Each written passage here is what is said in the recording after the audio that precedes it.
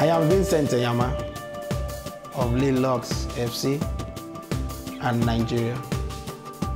I think I deserve it. I had a great year, like you said. I had a great World Cup. First time in the history of Africa for a goalie to be the best goalie of the World Cup. I was the best goalie of the World Cup. I can't really remember that moment that I always told myself I want to be a goalie, because I enjoyed doing both, like playing upfield and being a goal, Like, okay, I was good at scoring a goal and then go back to the goal and stand to defend the one goal I scored. Now it was that, and I started jumping on the floor with the ball as early as 3, 4.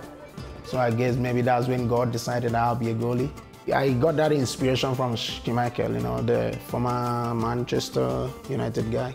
He used almost everything to make a save, and even though Van der Sar was kind of my role model, but Schmeichel brought in a different kind of goalkeeping, and it was. So I've been trying to do that. It's very difficult, but because then you open to risks of injury. When you throw your legs, you don't care, because your legs is nothing, no more power in it. You just throw every part of your body there.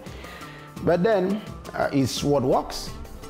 I think it will be a big wall of greatness out there, big surprise, big celebration, because Nigerians, we've been eager for someone to win an award, and for some reason we've not been there since JJ won something last, 2004.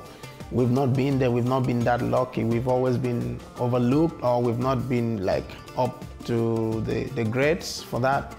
So if I end up winning this, it will be big for me, for my family, for Nigerians. It will be enormous. I wish fans would vote for me. They know me. You guys nominated me. You know why. You saw my games. You saw me in and out. I believe you're gonna vote for me and not the rest. Vote for me, and we celebrate it in our own way.